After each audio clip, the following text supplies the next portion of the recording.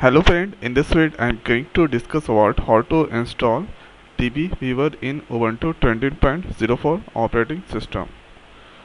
So let's open the terminal first, and here the first command we need to write sudo apt update. Give the password. So it's start doing the update. Now this is the command. With this help we can easily download and install DBeaver inside Ubuntu 20.04 operating system. So it's done here. Now copy and paste, press enter.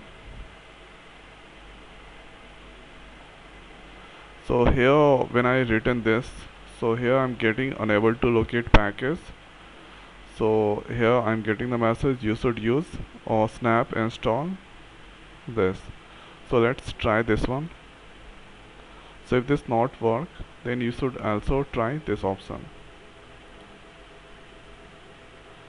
Now press enter, give the password.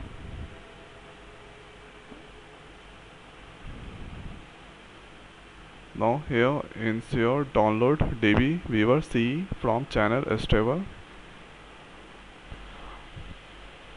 Now you can see DBeaver CE latest from DBeaver install successfully, and when it done, here after show application, and at this place write DB, and here you can see DBeaver come there. So you need to click this icon,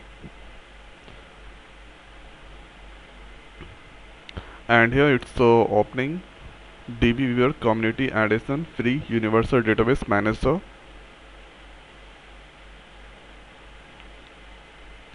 Starting DBeaver.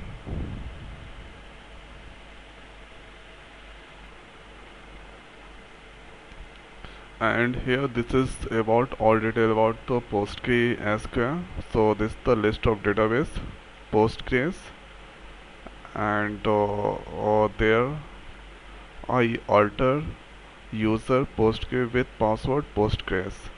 So at here this is the user Postgres and password this Postgres. Now here I'm going to connect with the Postgres. So click this here, new connection, and here you can connect with anyone from here. So in my system PostgreSQL install, so going to select this. Hereafter click on next, and here no need to change anything. You need to give the password, and after doing this, let's click on test connection.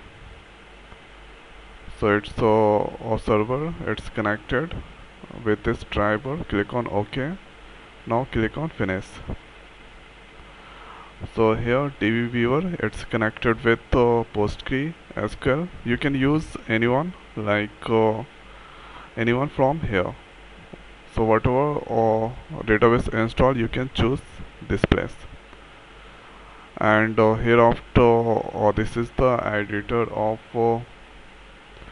DBeaver 7.04 version. Now you can click this option, and here this is all schema, very easy. You can use SQL Editor here inside DBeaver. So SQL Editor, it's opening, and there are nothing.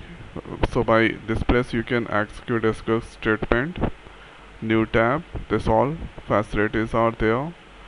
So here this is the public schema, no any tables are there, and very easily you can create database schema role extension with the help of DBeaver.